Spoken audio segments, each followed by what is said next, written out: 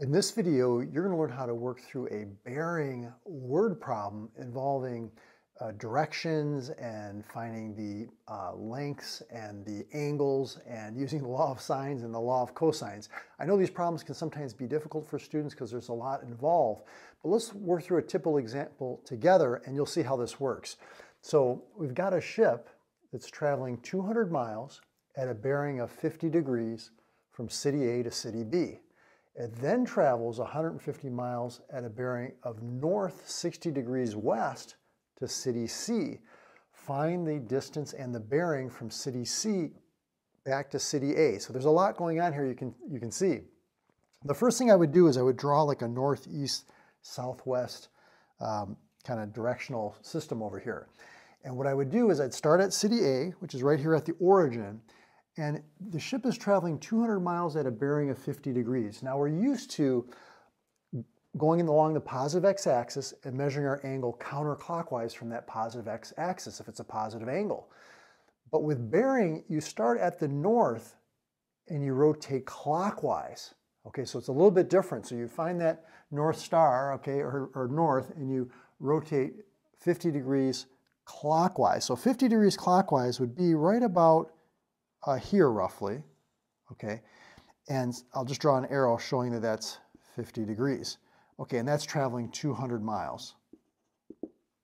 Okay, so then, let's make it a little bit further. Okay, then it travels 150 miles at a bearing of north 60 degrees west. So what I would do is I would draw another like northeast, southwest coordinate axis system right here. This is city B. And let's label that northeast, southwest.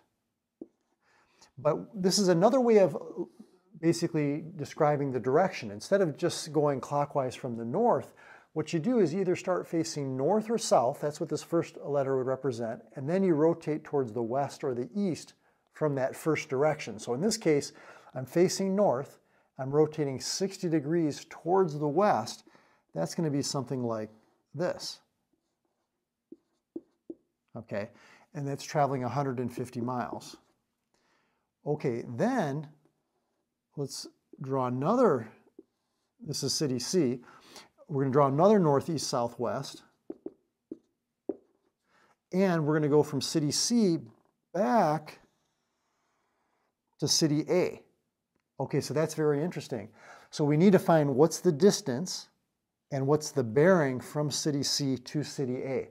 So how are we going to figure that out? Well, when you draw your drawing, try to draw it very large. Mine is not super large here, but try to draw it large, and then also try to keep everything that's horizontal, horizontal, everything that's vertical, vertical, because what you'll notice is how to find these angles. And you're probably having flashbacks from geometry here. See, if this is 50 degrees, this angle here would be 40 degrees, because that's a 90-degree angle. And if this is 40, this angle here is 40 degrees, because these guys are alternate interior angles. See the parallel lines cut by the transversal?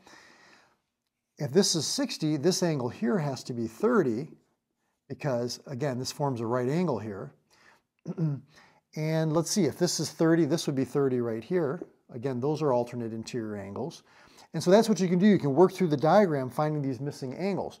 But let's say we want to find this length now from city C back to city A. Well, look at what we have. We've got this side 150, we've got this side 200, and we have this angle in between, 30 plus 40, which is 70 degrees.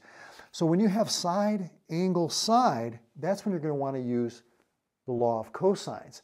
So in this case, the A and the B, those are the two sides that make up this 70-degree angle. So, and then this is going to be our side C, the distance from city C to city A. So let's go ahead and do that. I'm just going to call this distance x. So we're going to say x squared is equal to 150 squared plus 200 squared minus 2 times 150 times 200 times the cosine of the angle in between, which is 70 degrees. Now we don't want x squared, we just want x. So let's take the square root of both sides, and let's go to the calculator and see what we get for that. So this is going to be square root of 150 squared plus 200 squared minus 2 times 150 times 200 times the cosine of 70 degrees. Make sure your calculator is in degrees. So I'm getting about, I'm just going to round to the nearest tenth. We'll just say it's about approximately 204.9 miles. Okay, so that is going to be this distance right here. Let's label that 204.9 miles. Now we want to find the angle, okay, or the direction from city C to city A. So what we could do here is a couple different things. We could look at this angle right here, and we're going to use the law of sines now. So that's this one here. The sine of an angle over its side opposite equals to the sine of another angle over its side opposite in a given triangle. So let's just say we call this whole angle here y. So I'm going to say the sine of angle y over the side opposite, which is 200, equals the sine of 70 degrees over its side opposite, which is the 204.9 miles. I'll multiply both sides by 200. Okay, and then to find y, I'm going to have to take the sine inverse of this whole quantity. So let's go ahead and do that. Let's see what we get. 200 sine of 70 divided by 204.9 and take the sine inverse. I'm getting 66.5 degrees. So that's this whole angle right here, 66.5. Now, notice that this is a right angle, so if that's 30, this must be 60, which means that this little angle right here is 6.5 degrees. Okay, now that's interesting because when we find the bearing, we're measuring from north clockwise. So I'm going 180 plus 6.5 degrees more. So the bearing is 186.5 degrees. That's one way to state the bearing.